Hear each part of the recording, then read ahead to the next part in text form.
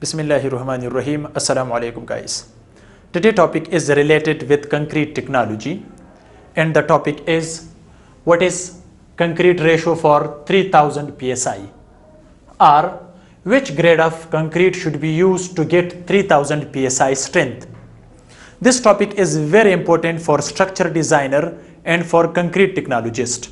If you want to design beam, column or slab or any other structure related in civil engineering, so there you need to get 3000 psi strength, 2000, 1500, 5000, 4000, etc. So which one grade of concrete should be used and how you can achieve this strength? So let's start guys. First of all, I will tell you about grade of concrete. What is grade of concrete? What is grade of concrete? Because this is related with concrete technology, this topic. So first of all, you should know about grade of concrete. So guys, in many videos, I've already discussed what is grade of concrete, different grade of concrete for different RCC structure. So if you don't know about grade of concrete, so click on this I button, then watch what is grade of concrete and different grade of concrete. Okay. So as you know, in different grade of concrete, we have M5, M7.5, M10, M15, M20, M25, M30, M35, etc. So these are grade of concrete. So let me define little. What is M? M stand for mix and number. Okay, number stand for our number is the compressive strength of concrete after 28 days. Okay, so this is 5 Newton per mm square is the compressive strength of concrete. So let me convert MPa megapascal to PSI. Remember guys, 1 megapascal is equal to 145 psi. Now you are able to easily find which grade of concrete is suitable to use for structure to get 3000 psi. Okay, so guys, I will tell you now which one we can use for to get 3000 psi. If you want to design, okay, so these are RCC structures.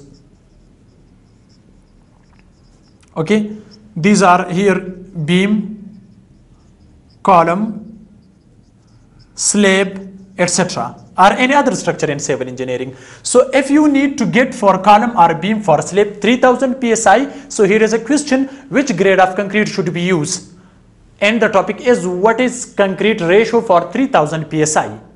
So guys, to get 3000 psi, okay, for 3000 psi pound per square inch, use, okay, to get this strength, use M20 grade concrete. M20 grade concrete.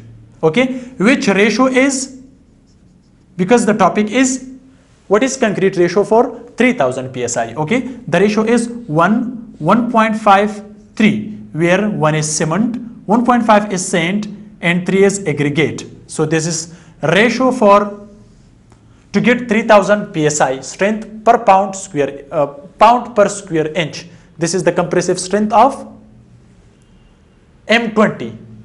Okay, this is for psi. Okay, because in one here for M20, okay, M20 means it become 20 Newton per mm square. Okay, so when you convert it to psi, so it become 2900 psi pound per square feet. Okay, so now guys, we required 3000. Okay, so here we required to get 3000. Okay, so for 3000 we need M 20.68, this grade. Okay, but this is the suitable, this one you can use for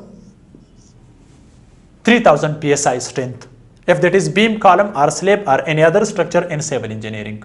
Okay guys, now here is a question to get guys 2000 psi, strength 2000 psi. So which grade of concrete should be used? So there you can use M15, because M15 grade of concrete ratio is 1:4, and when 15 Newton per mm square you convert it to pound per square inch, so it becomes 2175, okay, psi, okay, 15 MPa. So this is the unit conversion, megapascal to psi. 1 MPa is equal 145 psi. So with the help of this formula, guys, you can use different grade of concrete for different strength psi. So guys, if you have any question related with this topic, because this is very important for you people to know about this, especially for structural designer and also for concrete technologist, and sometimes we have different loads. After calculation of loads, there we need the strength of structure. If there is any 1000 psi or 2000 psi per square pound per square inch or any other, so this is calculation, unit conversion, so you should know about this. Then you can select easily which one is best to get strength of your structure where you require. So guys, this is very helpful for you people and you should know about this. If this video is helpful for you, so don't forget to like this video and subscribe the channel with press bell icon if you are new. And yes, if you have any question related with this topic, so you can comments, I will try to reply your answer. Thanks for watching, see you in next video, goodbye.